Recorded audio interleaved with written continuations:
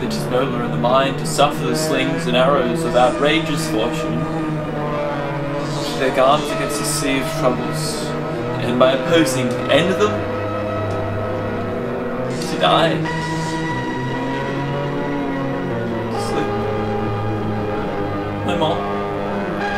And by sleep to say we end the heartache and the thousand natural shocks that flesh is heir to. Consummation. Devoutly to be wished.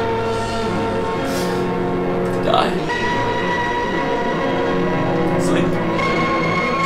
Sleep. Chance to dream. There's the rub. And that sleep of death means that we've shuffled off this mortal. This explores. These calamities of life.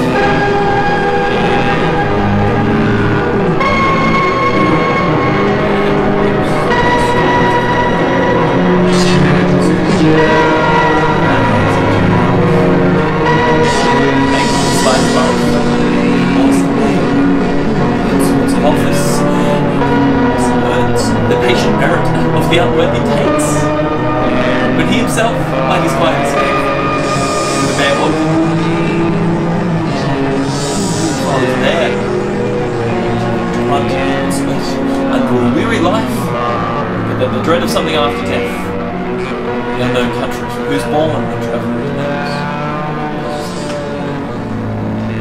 Makes us rather better as we have, let others that we know not of. Thus, conscience does make cowards of the soul. Thus,